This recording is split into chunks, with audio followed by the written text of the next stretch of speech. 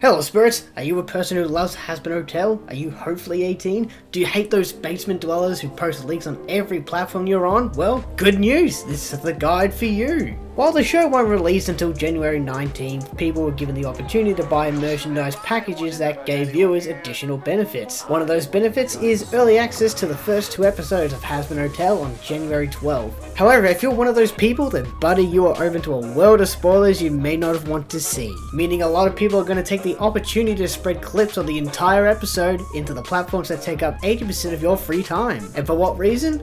For the attention they seeked as a kid. Is there a way to prevent such a thing?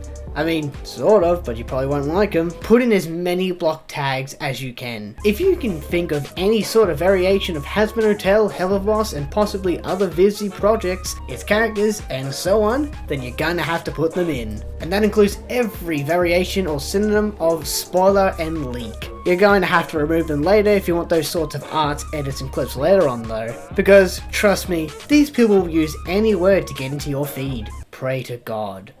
Pray to any god, even if you don't believe in God, then you will be spoiled one bit. Because you will get spoiled. Oh, believe me, even if it's a little bit. So unless you're ready for that, I actually discovered they were already leaking the episode. I've already seen Kate and just Miss Valentino. Run, hide, follow the guide. Something. Get off of every platform you have. Like, I mean, get off entirely for a week until it's released. This is the option that will guarantee you a spoiler-free week of Hazbin Hotel. Find something else to do, but trust me, getting on your social medias, even with muted words, they will find you. Anyways, that's all for today. I just wanted to do a fun, small video as well as an educational video to those who don't want to be spoiled. Because jokes aside, there are some really shit leakers out there, including leaking a scene from Queen Bee and the entirety of Oops. And what I was so gladly given on my TikTok For You page was the work in progress animations with Lucifer. With that done, what are your hopes for the season 1 premiere?